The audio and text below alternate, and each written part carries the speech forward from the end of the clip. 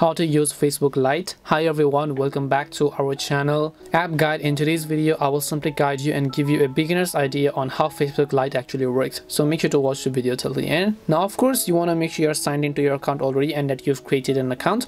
Once you open a Facebook Lite account, you will see somewhat this type of interface. The main page is the home page where you'll see all of your families and friends posts, status and anything that they've posted. The next page basically over here is the friends feed, where people who can send you friend requests or whom you want to send friend requests will appear. You can accept the friend request if you want to.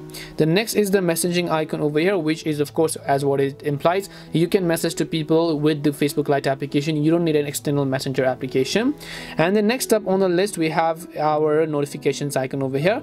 If you receive any type of notification when someone mentions you in a comment or someone tags you, you're going to receive those notifications here.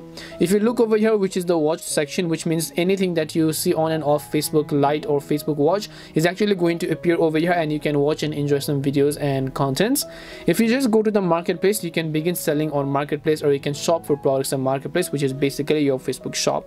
Now aside from all this, let's say you want to search for a specific person to send them a friend request, you can just search for that page over here by just tapping the search icon. If you want to view your account settings, just tap on the three lines icon. You'll be able to see all your account settings. You can turn on dark mode, you can go to settings, you can change the language, you can also go to support if you're having any issues, and you can also go to settings in order to view other settings as well.